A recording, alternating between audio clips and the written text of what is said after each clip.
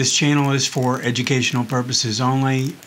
Make sure you do your own due diligence before making any investments, and there is inherent risk in trading, so it's speculative. Just make sure you keep that in mind. Hi, this is Joe. We're going to talk about the market today. I want to give a full update, and I also want to talk about an indicator that I think is really important, but I don't always talk about. So I want to make sure I cover that for at least a few minutes later in this video. But let's get started in the market conditions, and I want to just cover these to make sure we're following up on a weekly basis and know where things are situated. I'm going to go into the trend and the momentum in a little bit. Slight deterioration overall there, but you know, the fact of the matter is we're starting to see a little bit of selling. I actually think that's a positive thing. But as we start to look at the volatility, we're now above a flat moving average, which is still considered neutral, but it's going to work its way. We look over here on the right, you can see the average true range is starting to grow again. That's based on the fact that these last three bars, daily bars, are significantly bigger than all these bars prior to it. And that's what causes its average true range to go up. And when volatility is going up, that means risk levels are elevated. And so we just want to be aware of that. If we get this moving average rising back to the upside, then you know that this part of the indicator will actually turn completely negative.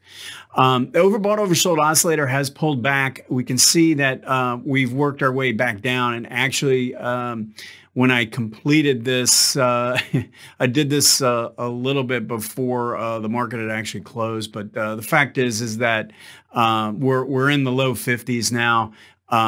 But we do have divergence in place. So we've made three lower peaks here as the market has tried to push higher. And now with this bar, this kind of selling bar, I think this increases the odds that we want to go and test this prior low. This divergence in place is telling me, look at the prior low for support somewhere around the 3,700, maybe 3,650 should probably be the target area that we're looking for based on the current action. The sentiment numbers are at 38. So this is why I don't use this number as a timing tool. It is it's a secondary indicator, but it is very important. This was a very high level. It was in the 40s, even got up, actually I think it got right up into the 48 area or something like that. And so we're always looking for price to confirm. But the fact is we're starting to see a little bit more bearishness, a few less bulls out there, and I think that's a good sign. We want to see this drop down into the mid to low 30s as we start to approach support. So that's kind of what we're looking for is, you know, a move back down into this oversold condition, maybe closer to 30, 35 on the overbought oversold oscillator, and then have the sentiment number drop back down. The only thing we have to worry about is this volatility level growing. And as we look at the NASDAQ, when we get into the NASDAQ, I'll talk about that a little bit more. So let's go straight into the charts now and look at the trend and momentum conditions. So as I've said, probably making everyone sick over and over again, that this had gotten a little stretched away from the 18-month line. The trend on the monthly is still positive. So, you know, I mean, I'm looking at this as a positive trend that's overbought. I mean, we're pretty far away from this line. So that increases the odds that, you know, again, that I think we want to come into the on the weekly chart, come into the 18-week line. The momentum conditions are okay. MACD is still positive. And so is the ADX. I am seeing a little bit. It looks like the MACD line wants to cross back down below its signal line. It's really close. It hasn't done it yet, but we might see that. And I did notice that green DI made a lower peak. Even though price made a higher high, the green DI actually made a lower peak, and the red DI made a higher low. So I'm starting to see a little bit of contraction forming, and that might mean, and that increases the odds that we're going to try and go and test this support again somewhere around the 3,600 to 3,700 area. And again, I think that's a positive. We don't want to see this thing run away to the upside and get farther and farther away from the 18-month line, because I think that's a huge negative. Daily chart has taken a little bit of a blow here because it still has this 18 and 40 rising, but if you notice what happened, it tried to kind of turn at the 40 and get back above. But now, after today's action, I think there's a pretty good chance we're going to break both of these lines. I think if we take out, on Friday, if we take out this bar from Thursday to the downside, then I think you have to consider this trend negative now. And then you start looking at that prior support area. And, you can draw in, again, somewhere around 3,650 to 3,700 is where support comes in on this time frame. But we have MACD sort of turned down, and there's really not a lot of good momentum conditions, and that's been the case for a while. Let's take a quick look at the hourly chart, because we talked about I had put on the puts here way back in here, and we started to see some resolution, and then we got a pretty big drop, but it was so quick. Sometimes the timing isn't perfect, and you miss your opportunities. I was actually on client calls and stuff. I missed this kind of really good opportunity to take some profits in this trade. But the reality is that this was not put on for a short trade to make money to the downside. It was more of an insurance policy against the longs.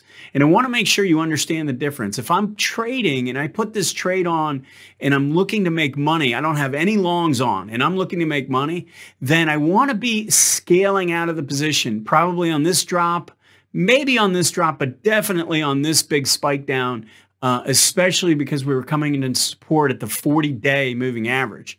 Now, we got another rise up, and then if you notice, and I want to show something on the spider, on the hourly. And I want to talk about this indicator because I talk about price, I talk about MACD, I talk about the ADX, and I've gotten some questions about on volume. And volume is very important to me. I mean, if I had to strip everything off the chart and look at price and volume, I'd be fine. I'd be totally fine, because the volume bars really do help give you an indication of the strength of the moves. And when I see a down leg, I want to see expanding volume. And when I see a rally up, on a positive basis, if I'm looking for something positive, I want to see expanding volume to the upside. If we notice what happened here on this drop down, we had a big spike in red. That's the selling volume. And then on the way back up, notice how light the volume was, especially at the peak here. Leading up to this peak up in here, the volume was really light. So we had heavy selling volume and then light volume coming back up. That really increased the odds that we were going to come back down and test. And that's exactly what we're seeing. And if you notice, look at the size of the volume bars on this sell-off to the downside. So I wouldn't be surprised if we're going to go ahead and break through, maybe even break through the 380 area and test a little bit lower, just based on the fact that this volume pattern is definitely negative. So wanted to make sure I covered that. I haven't done that in the past, but just trust me, volume plays an important role in what I look at. Basically, when I'm looking at the S&P, I don't really have volume. And the other thing is I don't really have room on my charts when I have all the charts up to have all the indicators up. So I take volume off the chart, but I don't want to mislead anyone into thinking that I don't think it's important. I'll spend a little bit more time in future videos telling you how I really like to use volume and how specifically it can be a really great timing tool. Let's go ahead and look at the QQQ. And this is just, again, a more extreme version of what has taken place in the S&P, because it's farther away, it's more extended on the monthly chart. It had the same decent pattern on the weekly chart, but if you notice what's taking place here, the MACD is actually on the weekly chart is actually crossing back down below its signal line, and we have a little bit of divergence now that is somewhat confirmed based on that. So that tells me that this support from the 18-week moving average could could be in question. I mean, we have to respect this right now around 309.5, something like that, especially because that coincides with this last breakout area. So we want to see how it reacts there, but don't be surprised if it flies through this 18 and goes all the way down to the 40, just based on the fact that we have gotten some signs of a little bit of momentum loss. Green DI not really confirming the last few legs here. And so we do want to keep an eye on that. Also recognize, and I'm going to zoom in on the daily chart. Notice how red DI has broken out above all of these prior green and red peaks. And we have a little bit of volume expansion here. So again, I think that does increase the chances that we are going to make a pretty firm test here. And it might not hold the 18-week. With more room left, if we look at the S&P again, we have more room left to the downside to correct. So I think we have to leave this open as a possibility. I'm not telling you that it's definitely going to break the 18-week, but I wouldn't be surprised if that's how this plays out, just based on what's taken place and the volume expansion just over the last couple days. Quickly, the hourly chart. This was actually the trade, whether you're hedging or whether you're putting on puts or shorting the QQQ, was really a better trade. Looking at it in hindsight, you know, maybe there were some signs based on the fact that it was more extended than the S&P. You know, we probably could have and would have made more money playing those puts. But, you know, you can't look at things in hindsight. You got to play with what you had. And we really liked the pattern on the spider. Clearly, they really wanted out of these big growth names. That hasn't been the case, but these big, heavy mega cap stocks have taken a little bit of a hit here. And so we have to, you know, that's part of the conditions that you have to take into mind. That's part of what I would call the tape changing somewhat. Starting to see some kind of ugly red bars. And I just think that's important to keep in mind. Even though I don't put it in the conditions, you do want to keep that in mind. So that's our update for the week. Please post any questions or comments that you might have and give me a like, and we'll talk to you soon.